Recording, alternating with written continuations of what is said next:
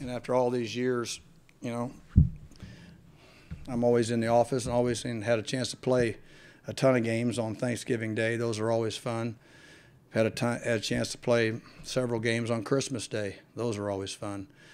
But it also is important, you know, that we and Hugh does a great job of this here, and wherever I've been, I think maybe I've done a good job about the family of the team, the second family of the team, and what we do to make sure that all that's done correctly and we get our job done. And but then they give thanks, and I think our guys did a pretty good job of that yesterday.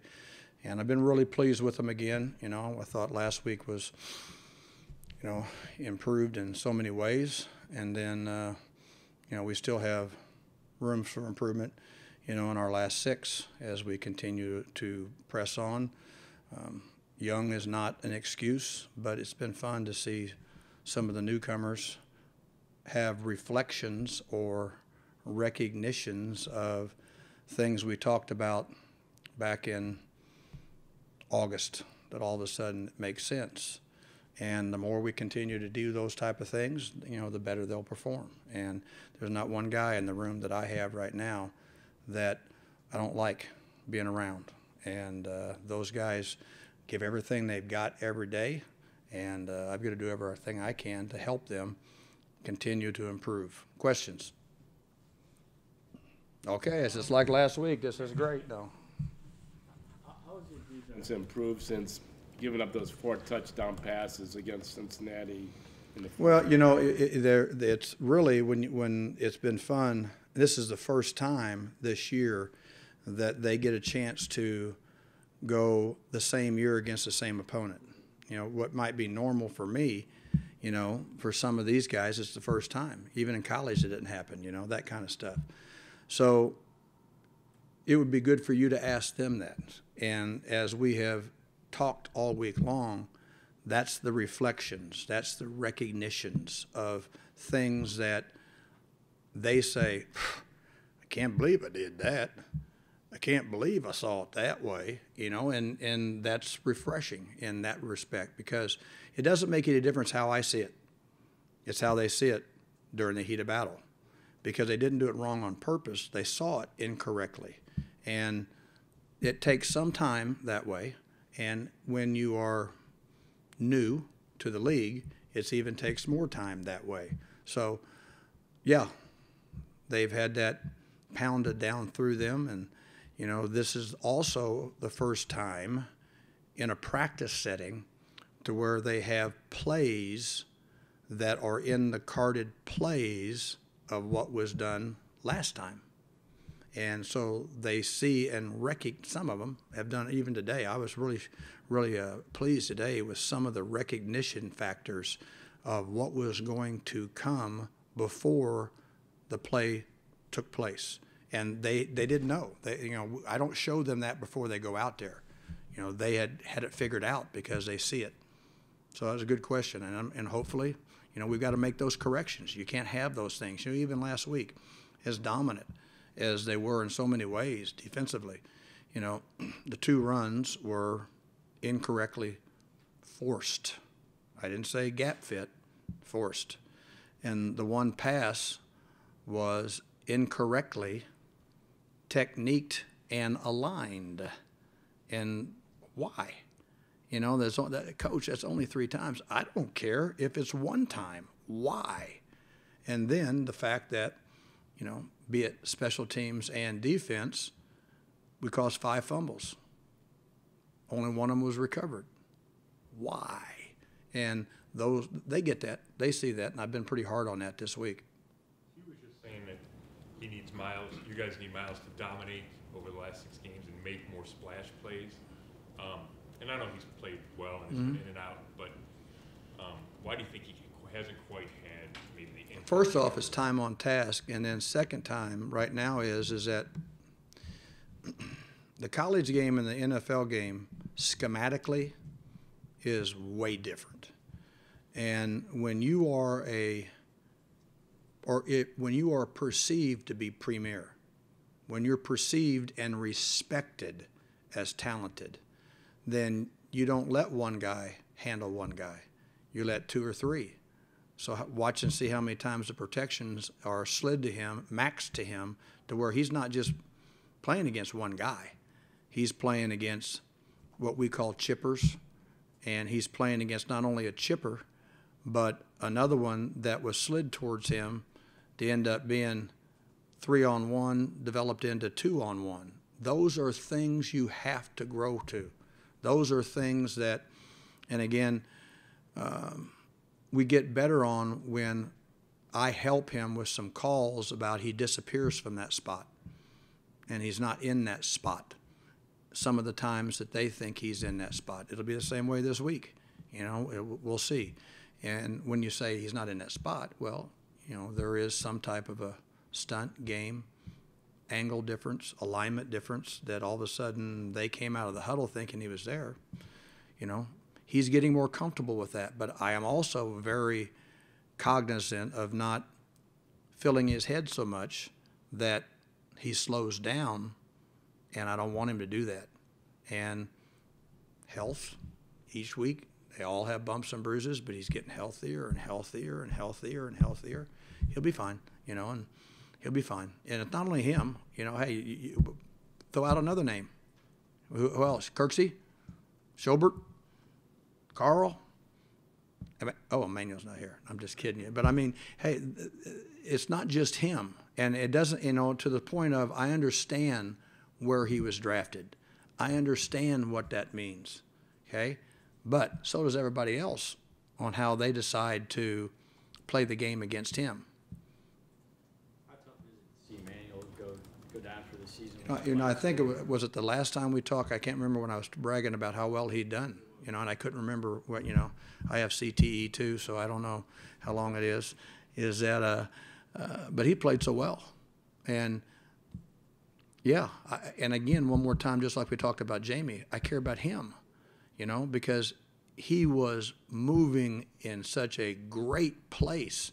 And right, wrong, or indifferent, he's not a linebacker. He was asked to do that. He's not, and so he's a defensive end. And remember back early, maybe in August or whatever, where you questioning why I was playing him there, okay?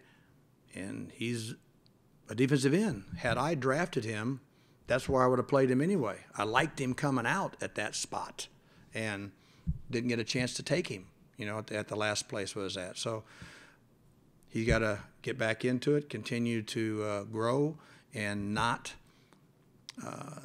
take time off right now. He's going to take time off in the surgery and the rehabilitation process, but from the mind process and the mental process, keep growing. And again, the mind doesn't know when you're actually doing it or visualizing it. And he's got to keep growing in that way and, turn Jamie into a coach, Collins, and turn him into a coach. And, players know a lot more than coaches. They got to dumb down to be a coach, so now they got to dumb down to come over and do what we're doing. Greg, on the long run by Fournette in the game, the 29-yard run, it looked like Peppers took a bad angle, and he ended up overrunning the play and didn't even make the tackle. What it was it never should have got to Peppers. The ball never should have been out the gate, never should have been there. It wasn't Peppers' responsibility. Peppers was a deep half-field player, and basically what he is a secondary support player in that. There's 9 guys in the box playing that run, 2 more than they can block. So it got out. Now, once it gets there, and he's gotten better and better and better and better at making those space plays. But one of the things that, and I love the fact that I have to do this with him. I'd rather do this than the other way.